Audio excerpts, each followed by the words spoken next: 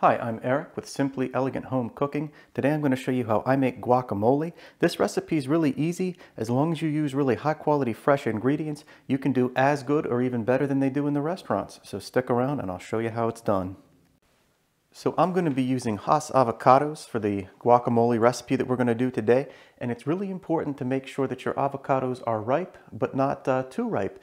So what you want them to be like, you want to press in gently and they should give a little bit. It should feel almost like modeling clay, but they shouldn't be soft. And it can be kind of difficult to find these at the right level of doneness in most grocery stores. So what you usually want to do, you want to go shopping about 1 or 2 days ahead of time before you plan to make the guacamole.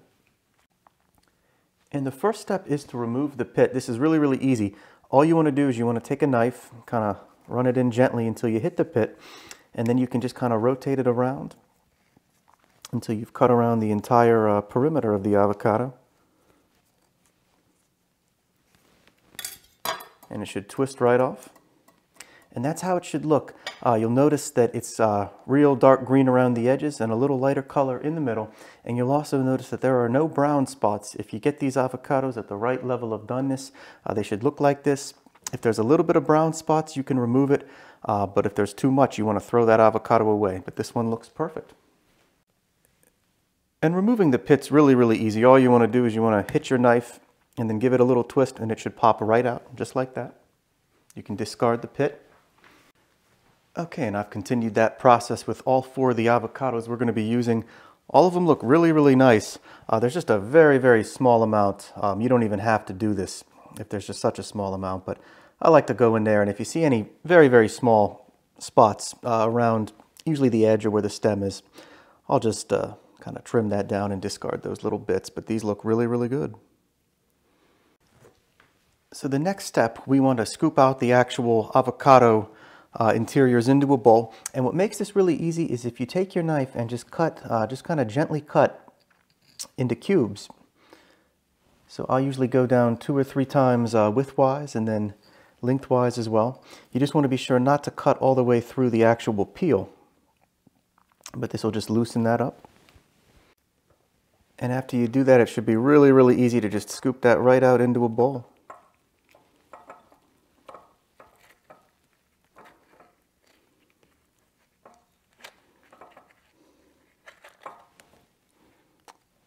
Just like that. So I'm going to continue with the rest of the avocados. And when you're done, your avocado should look a little something like this. This is all 4 of them in the bowl. And it's really important, once you remove the avocados from the peel, you want to immediately hit them with some citrus. Now you can use either lemon or lime. I'm using 1 whole lime today.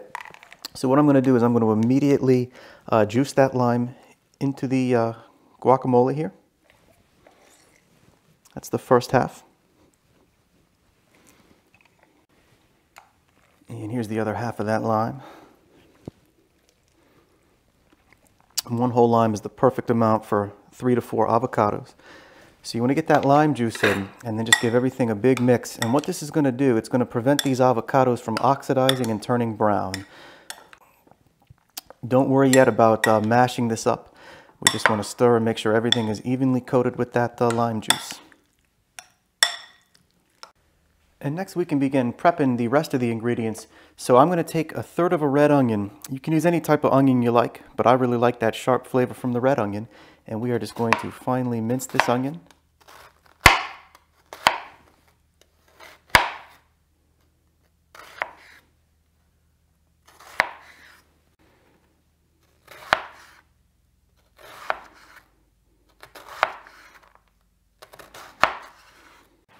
And the trick is to really mince this up fine. So once you dice it a bit, you just want to keep running your knife through it like this until this is really minced up.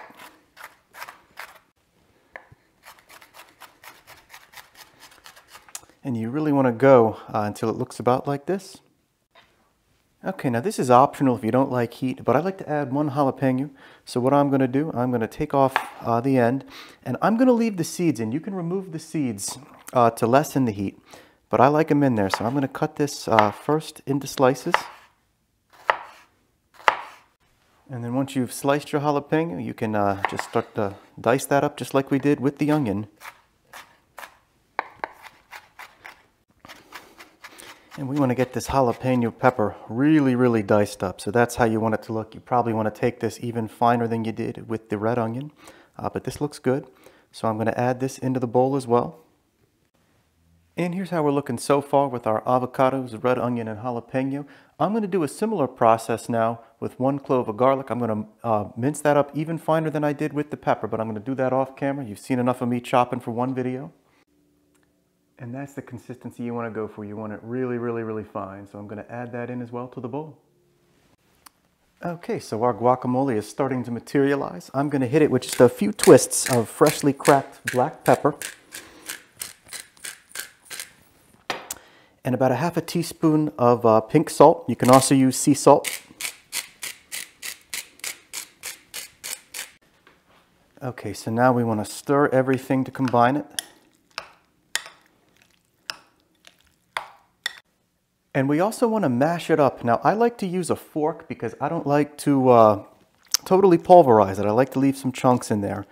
But just do whatever you like. I just really don't recommend using a food processor. You don't want to get rid of all the texture. So a potato masher, a fork, a knife, all of these options work really well for this stage.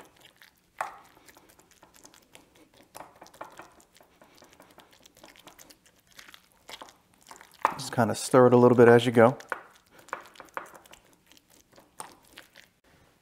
Okay, and this is the consistency that I like to go for. We left some chunks in there, but not too much. I like really a medium chunky guacamole. Now this is ready to serve. This has everything you need, but there's 2 more optional ingredients that I'm going to add. And I like to save these for last, not only because they're optional, but also because they do not hold up well during that mashing process.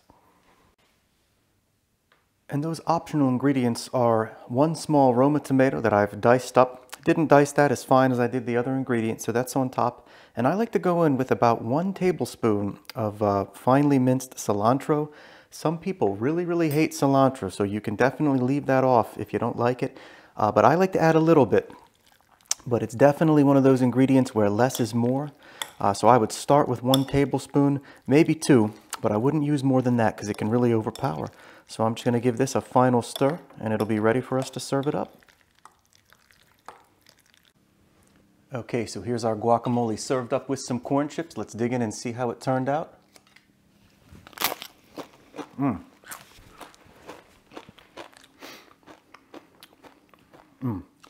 So those avocados were perfectly ripe. If you follow the technique for picking them out and allowing them to ripen, it's going to turn out perfectly every time. There's really nice heat. It's subtle heat, but it didn't overpower with the jalapeno.